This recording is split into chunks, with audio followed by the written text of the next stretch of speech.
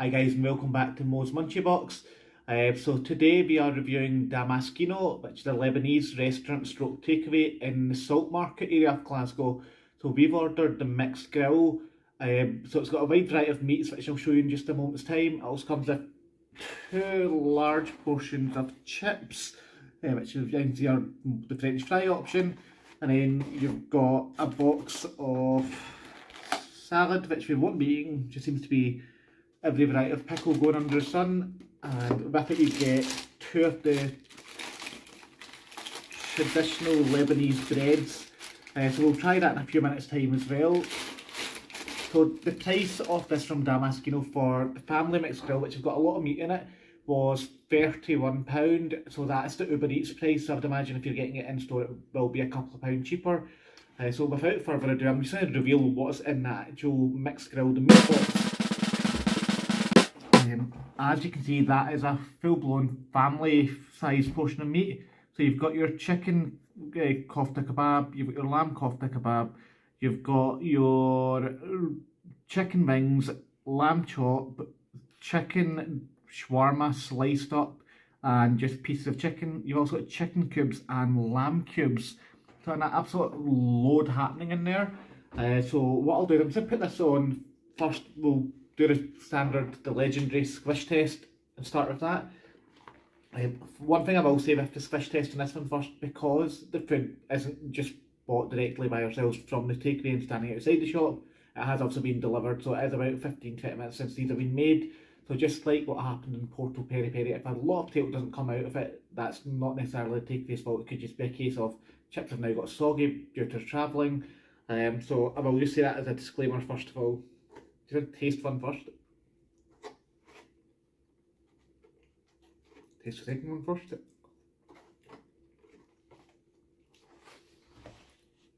I will say chips are tasting good today, right amount of salt, and they have been cooked properly. So on the count of 3, let's see how much potato comes out of this bad boy. 1, 2, 3, squish! So as you can see, quite a bit of potato has came out of that French fry, and that's despite it being the fact that it is a bit cold now, it's not piping hot. So that, I would say that's a massive success. Certainly when chips are cold, like the potato just like kind of sticks to the inside of the chip, the outer shell, so fair dues, really good result. Gonna move the vegetables to one side, they will not be getting tried. They looked fresh, they smelled fresh. I will assume that they are fresh, definitely won't be eating them. See, just for a try, like, see, even for that price, that is a lot of meat, massive weight to it as well. So to the guys in there, fair dues. Sometimes when you order a mixed grill and it says a family mixed grill, it's like half that size and you're thinking, what kind of family was this? Like, it used to be a family, everyone died apart from one person, and that counts as still a family. But yeah, massive, fair respect on this one. So I'm going to start with, this is something that they tend to do, by the way, like, and this is a Damasqino thing where they get their traditional bread and they put a bit of it across the meat. Effectively it soaks up the meat juices, and like, it tends to be the nicest piece of bread then, so just went down a lot of that like an absolute pig. As the cameraman looks at me, where's my bit? In there now.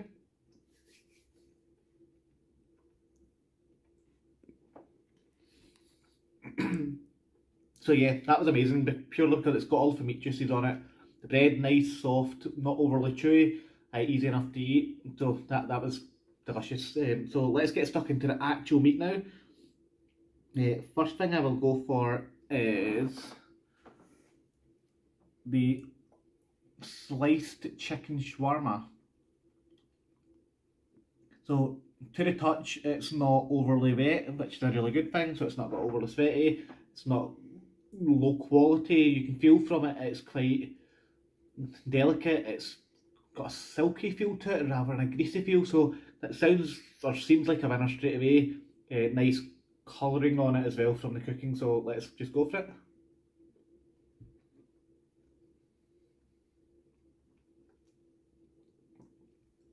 straight away I'll say right up there in terms of some of the best chicken shawarma I've tried. It was soft, it was gentle. The herbs and spices they put on that, I can't quite put my finger on exactly what it is, but absolute perfect heavenly combination. So if the rest of the grill box like that, this will be a super high score. That was incredible, like, not gonna lie, straight out there, amazing. Next thing we'll go for, good catch on, so we've now got your chicken kofta, so as you can see it's good size, very much looks like a Sheik Kebab, a chicken Sheik Kebab. So, comment the camera makes quite often, let's rip the head off it. So that's the top end being relatively ripped off it. As you can see, like, it's really well cooked inside, so there's not any like rawish bits. It's all a nice even colour, and my god, it's absolutely beautiful.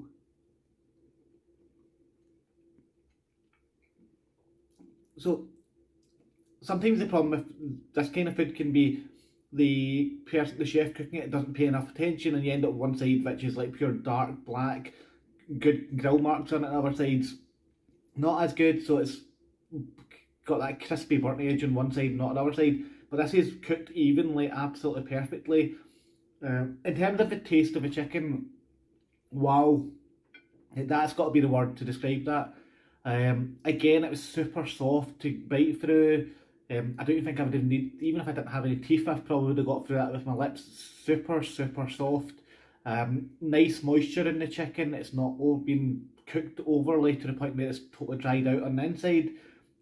Yeah, I've got to say, perfect chicken right there. The marinades on it, again, on point, absolutely amazing. Nothing overpowering, nothing shadowing anything else out. So fair dues to the guys. Like, that's 2 things tried in this grill box and 2 things awesomely good. Third thing I'm going to go to now is the lamb version of what we've just said. So again, you can see it's evenly coloured the whole way across, so just like someone was paying good attention to that chicken, they paid just as good attention to the lamb. Lamb can be a bit harder to cook than chicken, it takes longer, and it's just one of those things where it's easier to get lamb wrong than it is to get chicken wrong, so let's see how they've done their lamb.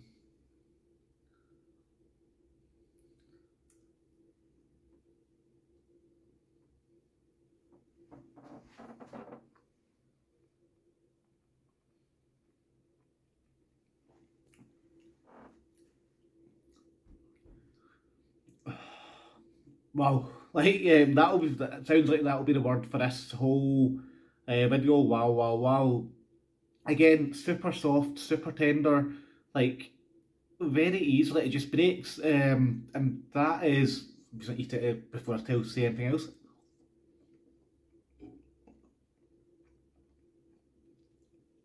For me, that's a sign of like absolute perfection cooking.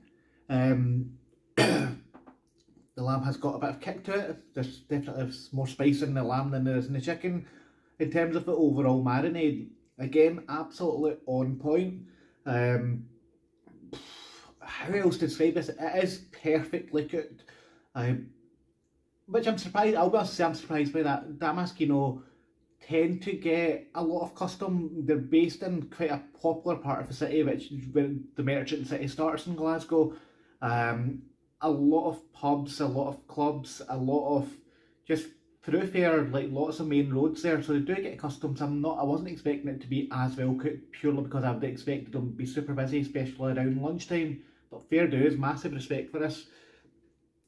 Next thing we will go to is lamb chop. So again, I mean, just look at. If I can just get the cameraman to zoom right into that, just so you can see.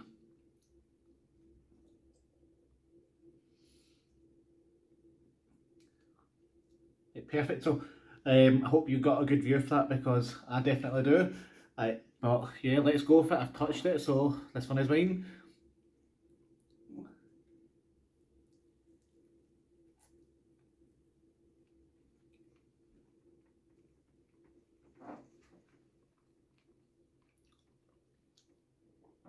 So like I touched on a moment ago, lamb is harder to cook than chicken, but when it comes to lamb chops, because the bone involved as well, and because lamb chops don't tend to usually be the same sort of thickness the whole way through, lamb chops are even harder to cook than a piece of boneless lamb.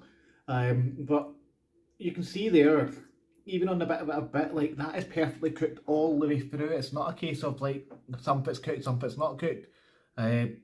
Just sensational.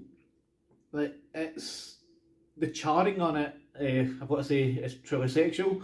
That's definitely did it for me. I don't know about yourselves, but when I'm thinking about that classic word, food porn, that is it. Just the colouring on that, the charring, grilled to absolute perfection. So fair dues again.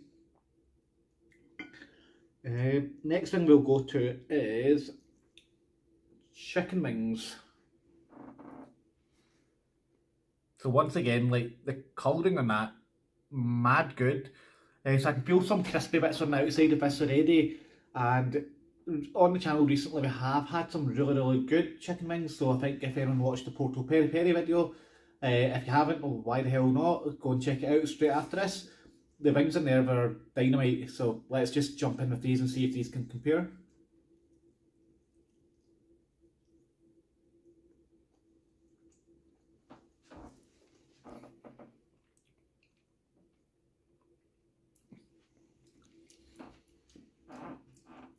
It sounds like I'm just repeating myself here, but again, super soft, marination on point. These are a bit crispier on the outside as well, and it also feels like they've had more marinade like put on the outside of them when they were put on the grill rather than just marinated and then chucked on the grill. So an extra layer of marinade, because it is a bit wet on the top with the marinade, but that's just absolutely on point for me. Every bit as good as the chicken wings which we had from Porto Peri Peri. So massive well done again. It just sounds like I'm saying the same thing over and over again, but if it's amazing, it's amazing. Down to the last couple of things now. So next we've got, just look at all the marinade that's ending up in my hand. Like, I'm not complaining about that. Someone's going to have a good time sucking his own thumb after the video stops. Just get all that marinade off. So next we've got what they've called a chicken cube. So it is just basically a lump of boneless chicken. And again, look at the marinade on that. Absolutely loving the charcoal grill marks on that. So I'm just going to bite that side actually rather than the other side, purely because it looks so damn sexual.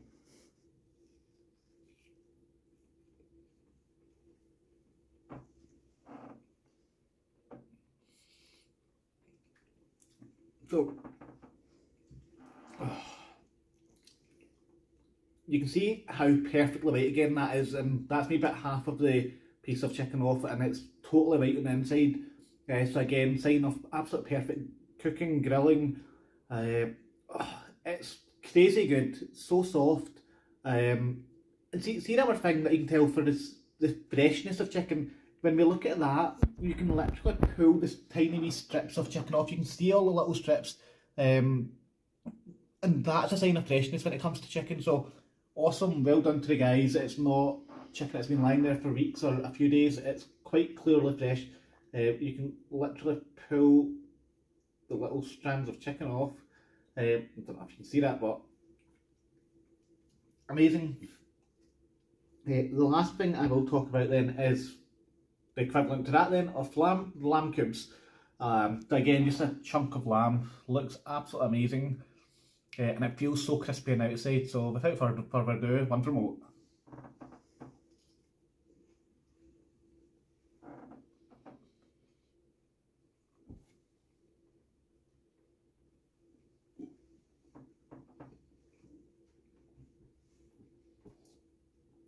I'm always glad that I'm sitting on this side of the camera and not behind the camera, because the camera and I must always think, like, why does he always get to eat first? And like, I don't know if I could stand on the other side watching someone else eat.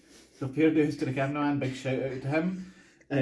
That lamb again, it was crispier than other pieces of lamb that I've had there, but absolutely on point, cooked all the way through perfectly. As you can see there, like, again, it is definitely all cooked. There's no discoloration, there's no discrepancies in that, it's all evenly cooked, so awesome. Before I finish up, I will suck my thumb on camera. that was not what I was going to say. But let's just try their Lebanese bread a wee bit as well.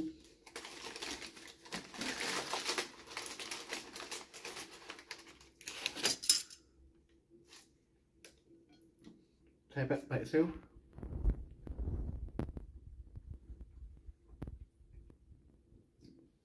I'll be honest and say it just tastes like a normal wrap that you would get out of a Morrison's, Sainsbury's, Lidl's, whatever. No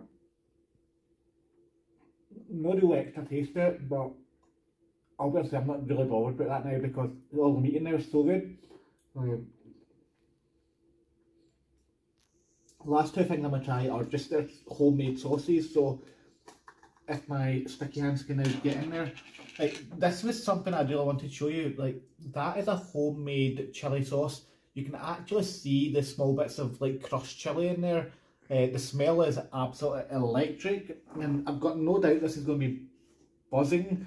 So I'm just going to get a couple of chips, dip them in there, and this is where you got to get to see a grown man cry, because I get the feeling this is going to be on point hot.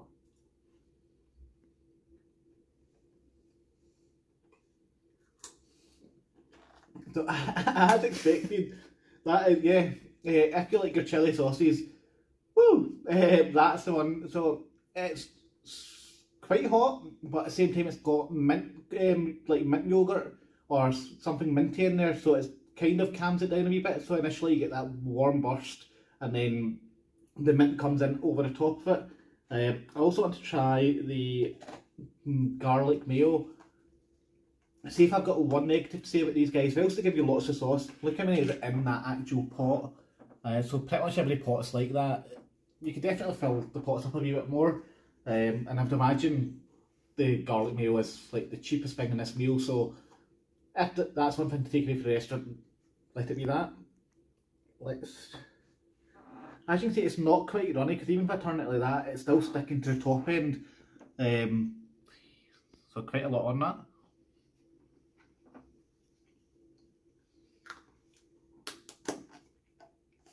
Super garlicky.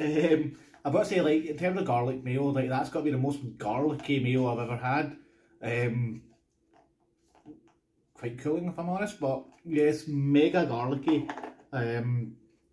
Fair dues. Like if they're making it themselves, I would expect that, because they're not playing about with the formula. They found what works for them, and if the customers like it mega garlicky, then fair dues.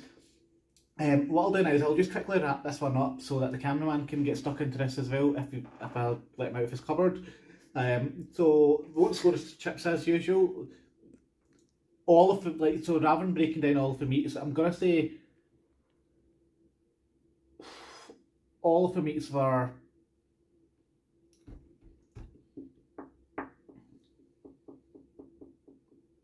a 9 or a 10. Everything in there was perfect, or perfect without me thinking, oh my god, I need to eat that for every day for the rest of my life. Because like when I gave 2 10s out for the overall review for Veggie Delights and Charcoals, that food was just, oh my god, am I really eating this? This was very close to that without being that. So I will say an overall 9 for all the food. In terms of the price, £30 for all that meat, the 2 portions of chips, the bread and the pickles, which I didn't eat. I would say that's very good value for money, so 9 out of 10 for value for money. In terms of location, if you're wanting to park out there, I'll be honest, say it's a busy road, so realistically you'll struggle for parking unless you park a wee bit further away. So if you're driving, maybe find somewhere to park up before you then walk a wee bit to get to the shop. If you're walking, awesome, they're very quick in terms of their food, making up food. So to wrap it up, overall, Damasqino in the Saltmarket of Glasgow scores a solid 9 out of 10.